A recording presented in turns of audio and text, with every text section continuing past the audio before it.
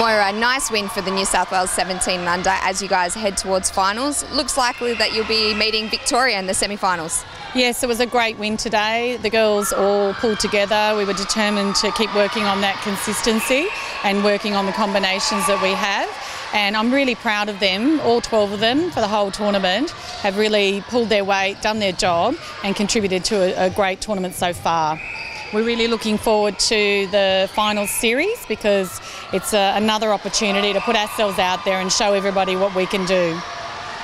Yeah, like you said, the results this week have been quite pleasing from your end, but it all starts again with the finals and fairy tale, Victoria versus New South Wales. Yes, another chance to play up against Victoria in a final series, so we're really looking forward to that opportunity to play some great netball, and the finals games are anybody's. We just have to be determined to stand up and all do our jobs all together.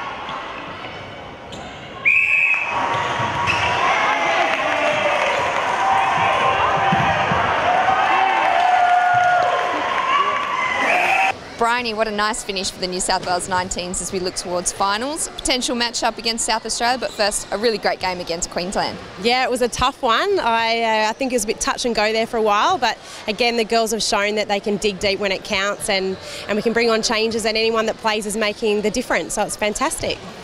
Yeah, New South Wales will meet South Australia and enjoyed a good win against them earlier in the week. However, finals, whole different ball game. It all starts again.